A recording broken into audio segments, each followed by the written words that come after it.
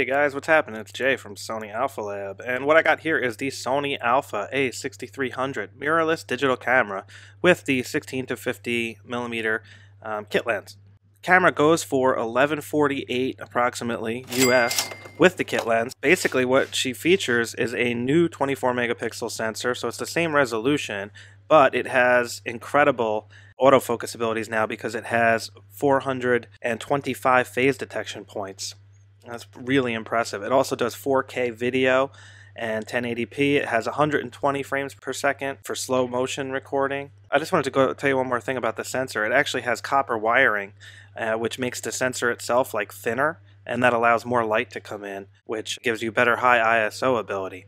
So the high ISO is cleaner than the A6000. It's noticeably better. The camera also has S-Log3 Gamma for video and display assist functions, which is great if you're a video shooter. Built-in Wi-Fi and NFC is nice for connecting this stuff wirelessly. 4D focus works along with the 425 phase detection points. Up to 11 frames per second shooting. Incredible. The ISO maxes out at 51,200, which is, pretty high. And the weight of this bad boy, it's 14.25 ounces or 404 grams with the battery and memory card. The screen on the back is 3 inches, high resolution, and it tilts up and down. Not 100%, it doesn't tilt like 180 view so you can see it from the front, but it does have a nice angle of range there. Alright guys, from the side here you have on the kit lens a power zoom feature. And you can actually zoom in and out. Let me just turn the camera back on. It actually just shut off right at that time. And you can zoom. So you can see how it affects it. You can see the screen on the right just that little bit. But this is how you zoom the lens. It's not a manual zoom lens. You have to actually use this toggle here. And I got used to it after a couple of minutes. I do kind of like it, although I do prefer the 18 to 55 millimeter kit lens over this power zoom lens. But the advantage to this lens is when you shut the camera off, the thing collapses to like very little, as you can see. Alright, so I just wanted to show you over here this new door, and it's got a little notch here for your fingernail. You can just pop it out like so, see that?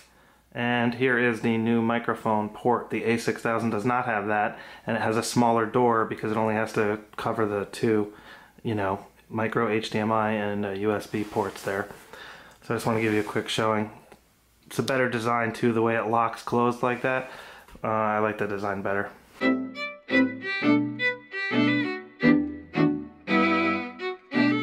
Alright guys, so I just wanted to go over this camera in hand a little bit here so you can see what it looks like in my hand.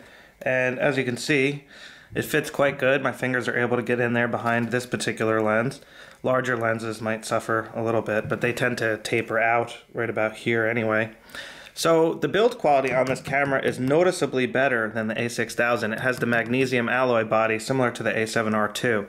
It also makes it noticeably heavier. What I wanted to show you in particular was how when you have a tripod plate mounted, the screen opens just like you would expect. It does hinder it a little bit on the bottom side when it hits it like that, of course. I'm just going to turn it on, show you how fast it boots up. You can see, ready to fire, very quick. And you just hit this button to pop the flash up, like so. And on the top here, this thing comes off, as you saw when the camera was spinning around. And the only other thing I wanted to show you was on the bottom here, you got the battery door and the memory card goes right there. And the label faces towards the door. See that? So the label faces that way, like so. It's a little bit finicky to get in. And then the battery locks with this little tab there. And it's pull the battery out. Alright, and then on the top here you got this control knob, and the feedback is quite good on this knob.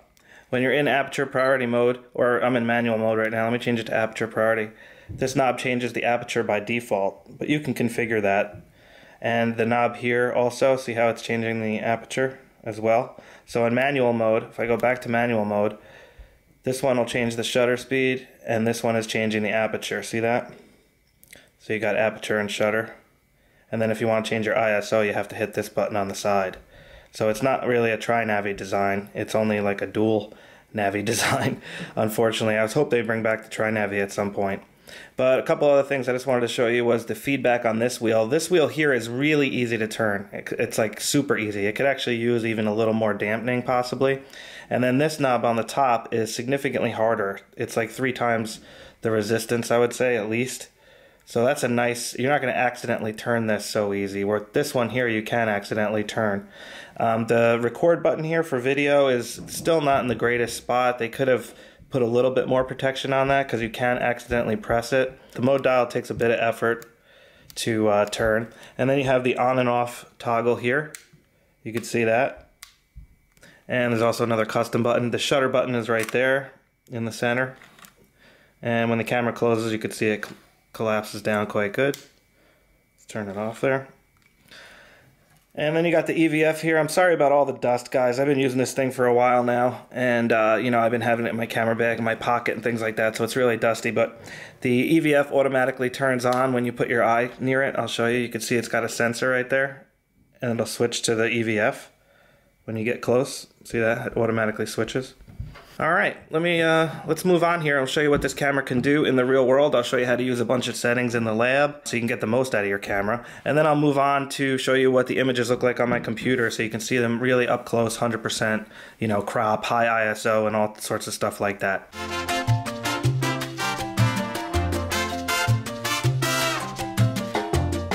Alright guys, so if you're new to the A6300 and photography in general, you're going to want to use auto mode here. Auto mode is quite powerful. It actually analyzes the scene and it'll decide what settings to use for you in almost all situations, and it does a really good job. It has scene recognition technology, so it'll recognize if it's a portrait, it'll recognize if it's a landscape, things like that. So when in doubt, just use full auto. Now scene mode I wanted to show you also, because here you can select if it's a sports mode or if it's a portrait or if it's a landscape, and I did some testing with this as I always do, and it works awesome. I mean, landscape photos come out sharper with better greens and blues, for example. Portraits will sharpen the eyes a little bit, add a little skin smoothing, things like that. It'll optimize the photos for you based on what scene you're shooting, so I highly recommend checking that out. I also used panorama mode. It's a really fun mode. And it looks like they fixed it because now the shutter speed will go higher than 1/160th or 1/60th of a second, which means you'll get sharper shots when doing those sweeping pans. In the past, the shutter speed used to lock out at 1/60th of a second, and when you're sweeping from left to right, sometimes it would come out slightly soft. So it seems like they fixed that. Here's video mode. These two modes you can customize, so you can make them whatever you want. And then that M is manual mode. S is shutter priority mode, and aperture priority mode is what I usually use, and that's what I'm going to use right now. So P is just program mode, and that is basically full auto, but it will allow you to change a couple of settings. Alright, so right now I'm using the zone focus, and I have it set to the left, so I just want to show you how to change that. If you hit the function button here, like so, you can navigate right here to the focus area mode. Check that out. You click that, and then it pops up on the left hand side, and you can select which mode you want. This is wide. It'll use the entire sensor pretty much and decide what to focus on. Zone I kind of like. When you select that, you can move from right to left. See that? How it's moving across the screen, and then you can select where you want. I have it set to the left side right now, so the left side is going to be the priority. And let me zoom in and show you what I mean. If I focus, it's now going to focus on the left side of the scene. See that? So it works good for the lab scene. But if you change it to another mode here, you can go down to center area, and center area is good for doing stuff like this. If I want to loosen the camera and then aim down at the train, you can use center mode, and you can just see how fast the focus is. Alright guys, so now I'm zoomed into 50mm using the kit lens, and I just wanted to give you some more sample footage to show you how good the focus speed is. So here it is on the train, there it is on the background, and there it is on the lights. So you can see how fast the focus is. It works really, really good, and it's noticeably faster than the A6000. In my opinion, it seems to work better and noticeably faster. So now I just want to see how it tracks on the train here. So what I want to do is I want to change the focus mode. I'm going to show you how to do that. You just go in here and you go to focus mode, and I'm going to put it on autofocus continuous, and it's not letting me do that. See how it's grayed out? I have the drive mode set to self timer. See that? So it gave me the information. See how I have the 2-second self timer selected? There we go. Put it back to single shooting. Alright, so back to center. And now I'm set to, if I change my display mode, if you hit this display button here, you can change the display mode and see all your settings a little bit better. So now I can see here all my different settings. And notice how I have it on AFA. I got to go back there and change the autofocus mode to continuous now. See that? Now AFC is available, autofocus continuous. So now if you hold the shutter down, it'll constantly focus. If you hold it down halfway, it'll just automatically change. See that? You don't have to hit it like over and over to make it change. Alright, so now we're just going to see how this works on the moving train. Alright, so let's see how she tracks. I'm using the center focus area. And it seems to be tracking really well.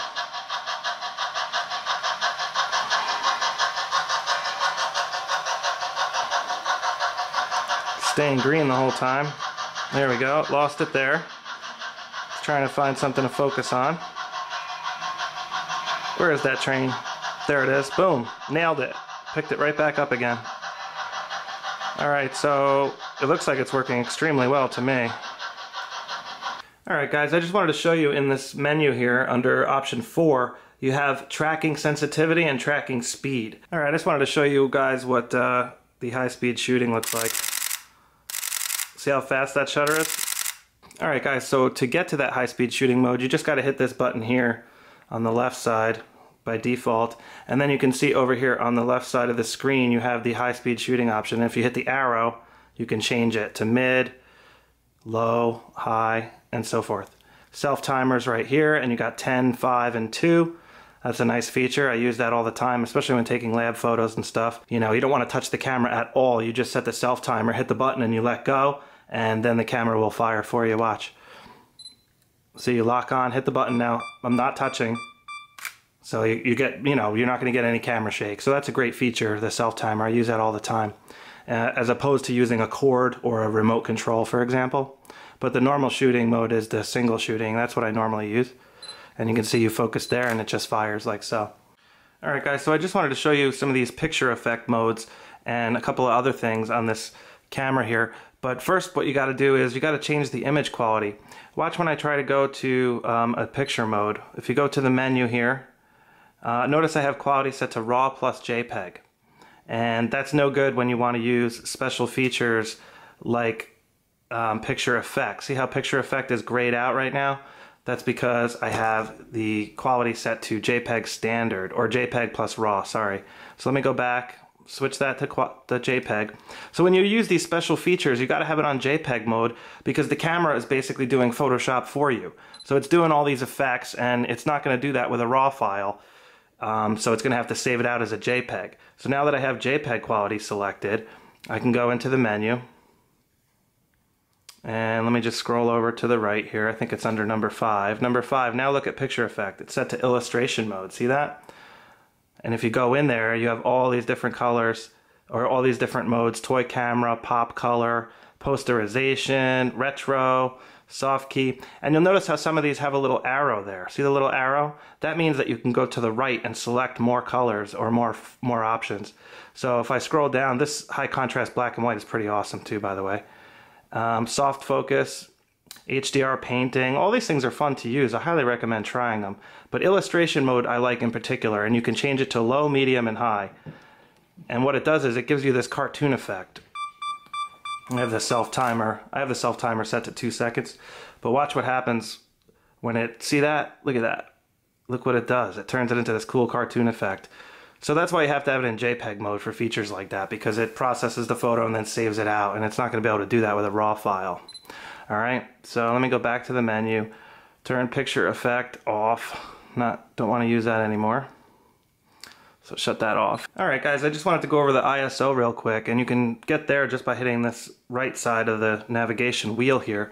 And notice how you have auto ISO, multi-frame noise reduction. That's what that stands for. And what that's going to do is it's going to take multiple frames and then combine them together to get the least amount of noise possible. And then if you go to auto, notice here how you can adjust your minimum and maximum. If you hit the right toggle, you can go over. See that? And now I can adjust the minimum ISO to whatever I want. Really cool feature. And maximum, you can raise that all the way up, or you can keep it, you know, if you don't want to use any more than ISO 6400 in auto mode, you could lock it there. So a great feature, having custom auto ISO, you know, high and low. And I wanted to make sure you guys were aware of that. Alright guys, another thing I wanted to show you was the Dynamic Range Optimizer and HDR feature, the Auto HDR, and that's right here. If you hit the function button, it brings up this menu. You can scroll to this DRO/Auto HDR. This is an awesome feature. Auto HDR, and notice how it has the little arrow. So then you can go to the right, change the level that you want, all the way up to 6, or you can do auto. I'm just going to leave it at 4, and I'm going to show you how it works. So now I have it set. I'm just going to hit the shutter. See that? It took multiple shots and now it's processing and it's going to give me the result. So there you go. It's great for high dynamic range scenes, and it works very similar to the multi-shot noise reduction feature, how it takes multiple frames. So you're going to want to hold the camera very steady when you do that. Ideally you want it on a tripod, but you can do it handheld. I use it handheld all the time. You just got to be super steady with it. Alright guys, so here's where you set up your video. And right now I have it set to this option. I don't have it set to the 4K option. Here's 4K. I just have it set to regular HD, which is fine for my purposes. So I'm just leaving it at standard HD. And the record setting I have is 24p at 50 meg, as you can see. And there's obviously all these other options there, which are quite powerful, especially the 120 for slow-mo. But anyways, I just wanted to show you how I had the camera set. And what I wanted to do here was a quick video test. I have it in manual mode. So I'm going to change my ISO to 100. Let's see how that works. And then I'm going to change shutter speed to 1/50th. Like so. And my exposure is still a little low, so I'm going to raise the exposure to 200. See how that looks? And you can see here in the center, right there, the exposure comp is now at 0. So I have it set to manual mode on the dial here, and 1/50th of a second shutter speed, f5.6, ISO 200. And just wanted to pan up here to show you how the focus transition looks. And you can see, did quite a good job there. Nice and smooth, pretty fast. Alright. Also wanted to show you how the zoom looks during video. You can see it goes nice and slow. And that's as fast as I can go. And you can see it bops around a little bit.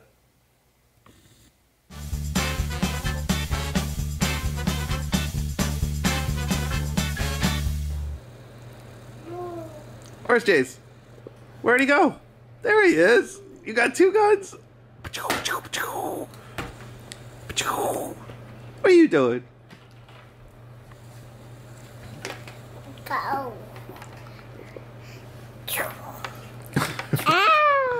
Careful. Hey! Put this Easter egg back. Do you pop the Easter?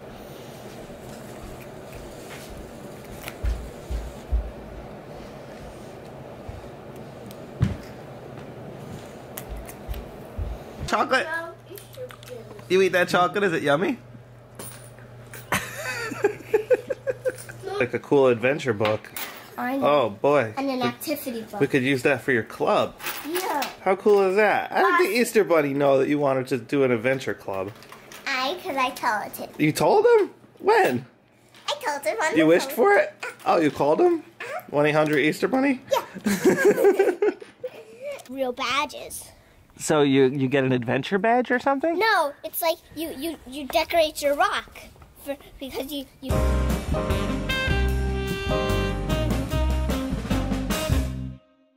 What I got here now, I got the Canon 24-105 f4L lens mounted with the Metabones 4 adapter, and I wanted to show you how the focus speeds were when using this on the A6300. So you can see here, it's focusing on the train, move it to the background, and you can see it's working quite well. You can also see the stabilization on the lens is working. That's why you're getting that little bit of a like panning effect there. That's the image stabilization. So stabilization works, focus speed is excellent. Really good. Alright, there it was a little bit slower, but overall, excellent. Alright guys, what I got on here now is the killer Tamron 150 to 600 millimeter. Alright, so look at how this works. Let me show you. It's kind of heavy, so I gotta use 2 hands here. The lens has a badass tripod collar mount, so that's what I'm using, but I don't have any image stabilization, so you're going to see it's a little shaky. But look at the focus. Look how good this works. You could totally use this for bird photography, get that extra reach thanks to the crop factor, and the focus speed is totally acceptable. Look at how quick that is. Even going from all the way in the back to the front is quick. Now let me zoom in. 600 millimeter. Whoa! Look at this. Boom! Boom!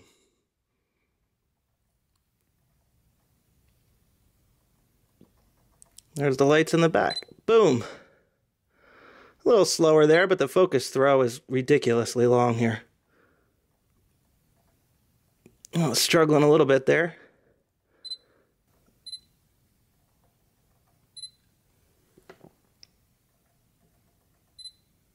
And 600 millimeter. So that's very impressive if you ask me, guys.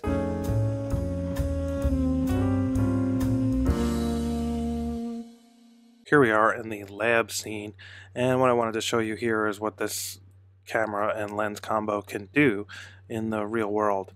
So as far as corner sharpness and things like that go. So as you can see here at 16 millimeter wide open at f3.5, there is a little bit of noticeable vignette. You can see when I stop it down to f5.6. Notice here in the corner, right here on the bottom left, you can see some of the shadowing coming in.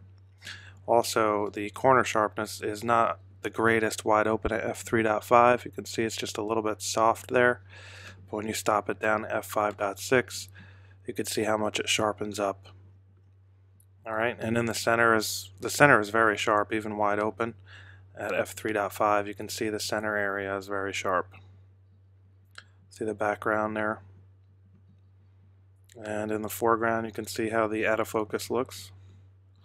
Stop her down to f8 and it starts to sharpen up a little bit, and it's going to be really sharp in the center.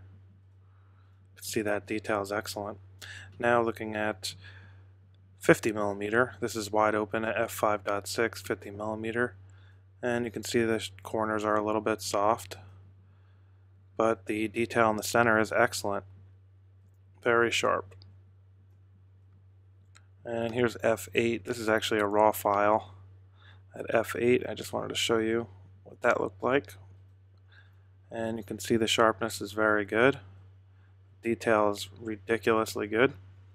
And the corner sharpened up quite nicely, as you can see here. And a few more lab photos here.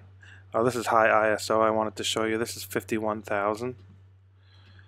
And let me zoom in, show you some of the detail.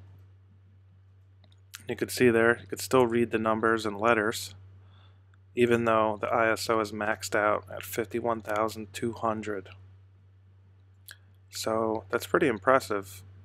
It's very impressive, actually, and it's noticeably better than the A6000 in that regard due to the new copper wiring and thinner sensor, which allows more light to come in. It gives it a wider angle for light gathering. And here's ISO 40,000. Just show you that real quick.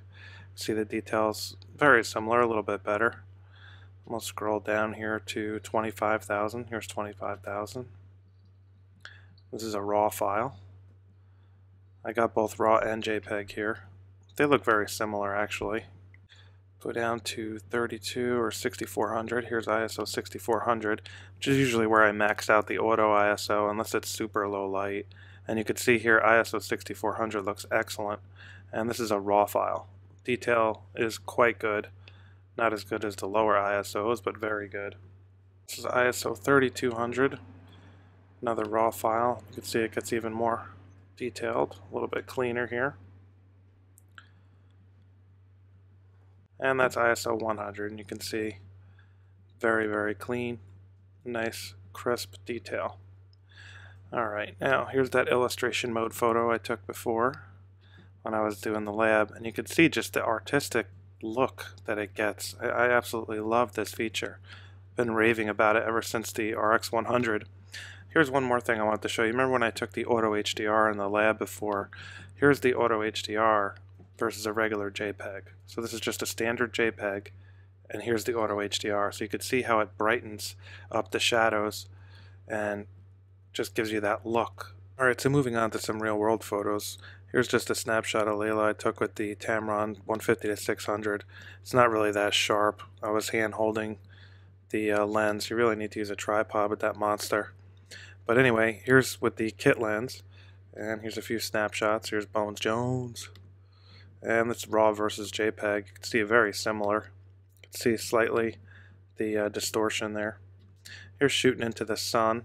It's one of Jace. I thought this one came out pretty good. See some detail up close there. Obviously it's going to be washed out a bit due to the shooting into the sun like that, but the JPEG did a good job. You can see here's the raw image, much darker. The JPEG brightened it up quite a bit. That's just a shot of the bench there. Here's my buddy Layla. Look how cute she is. Here's a JPEG versus RAW file. And you can see the skin tones are a bit yellow on the RAW file, but I'm shooting in, the sun is shining right at the end of the day, so let me just show you the sharpness there. You can see the details excellent. Here's one of Jace, little hamburger. See the RAW versus JPEG. Here's a RAW, and here's the JPEG. It brightened it up quite a bit. And this is auto white balance, so you can see that it's a little bit cool. And here's another one of Layla Bean, and she's playing in her playground there. Here's Bones Jones hanging out. Just wants us to throw the ball. Here's my buddy Layla on the slide, having a good time. This is just the rope that holds the swing. I just wanted to show you how you can get background separation quite easily with this combo. This is at 50mm f5.6, and you get pretty close to your subject and the background will just butter right out.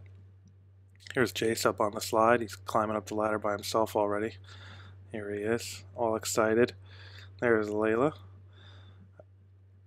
Not the best shot, but I just wanted to show you the detail of her eye, how sharp it is. You can see that detail. It's excellent. She's got really pretty eyes. There's Bones Jones. Here's another one of Bonesy. I took this one with the 600mm, and I just wanted to show you the background, how it defocuses pretty awesome. The ISO was at 6400 because I was trying to get the shutter speed as fast as possible. I wasn't using a tripod. This one came out a little bit sharper, but again, the ISO is pretty high, and it's not razor blade sharp because I wasn't using a tripod. But I just wanted to show you anyway. This one here is another one at the bottom of the trampoline. Zoomed in at 600mm. Well, it's actually 900 approximately when you factor in the crop factor. And here's one of the fence. I just wanted to show you how you can get that fall off with a lens like that. Here's the panoramic image here. I could zoom in and show you the detail. It's pretty darn good. Now this image I took just a JPEG snapshot, and you can see it's not too shabby. The detail is pretty good. Colors, contrast, all that. That's a RAW file. Alright, so what I wanted to show you here is 16mm, and notice the barn all the way down here. See how little it is? There's the barn. And you can see just how much, you got in the scene. Then you zoom into 50mm, and you could see here how much bigger the barn got, how much more detail you got. Now, when you strap on a monster like the Tamron 150-600, you could see what you get at 150mm, 200mm, 300mm, 400mm, 500mm, and finally 600mm. So 600 versus 16. You could see the barn's like a little speck here, and at 600mm or an effective 900 when you factor in the crop factor, that's what you get. So pretty amazing, and it's looking through a lot of atmosphere as well. So there is going to be some atmospheric distortion. You know what I'm saying? But overall, it looks pretty good for the how far I was actually reaching. Now, this is across the mountain, across the way here. Here you could see across the mountain, it's like they're like little dots. That house is somewhere, I think it's right over here. It's one of these. There it is. It's that house there. Now look at it at 600mm. See that? It's unbelievable. Again, I wasn't using a tripod like I should be. Now this one I took in landscape mode, and I just wanted to show you how good of a job the camera did. It jacked up the contrast a bit, jacked up the blues, created a nice blue and green scene there, and took a few more snapshots around the house. Here's one of Bones Jones. He's actually got his tongue out. Look at him. Big hamburger. And there's the detail there, so you can just see kind of detail you can expect. It's pretty darn good. ISO 400. It's Layla's boot here. Just a test shot to show you some background separation and whatnot. And here's another one of Layla chatting it up. And I had this one on portrait mode, so you could see how it applied some skin smoothing and eye sharpening. Does a really good job, I think. Here's one I just took to show you what the separation looks like with the playground, and so you can get an idea what to expect. And here's a couple illustration mode samples. I just wanted to show you how fun this illustration mode is. It's Layla Bean. And there's Jace climbing the ladder. This is Layla's cool garden collection up in her clubhouse there. And here's Bones Jones. Here's another one of Layla. This one, the photo came out a little bit pink looking there, but still, I like the shot. And here's Bonesy. That's what he looks like in illustration mode. And here's Jace, got a ball. He's working his way down the steps there. It's doing pretty good. And look at Layla's hair. Crazy static hair. She was going up and down the slide. My buddy. She made a cool sad face. I thought it was funny. Alright guys, be sure to check out the main website for the latest reviews, highly detailed written reviews with sample photos so you can see the high-res versions and things like that, unlike the YouTube channel, which, you know, you don't quite get the same detail in the videos, although the videos are pretty awesome.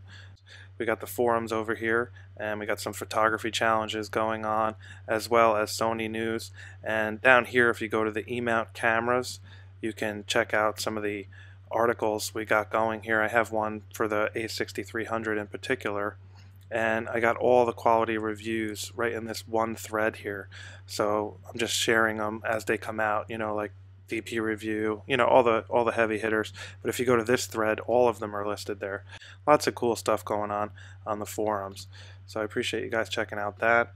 And here is the main Sony Alpha Lab channel. And you be sure to click back on here to check out and subscribe so you can you know, be aware when the new videos come out, things like that. Got a lot of tutorials as well, Sony how-to videos, and I also review some other gear occasionally if you want to check that stuff out. And I also got some Capture One video tutorials and Lightroom down below. So if you guys are looking to get more out of your software, be sure to check out those videos. Alright guys, so that is it for the Sony A6300 review.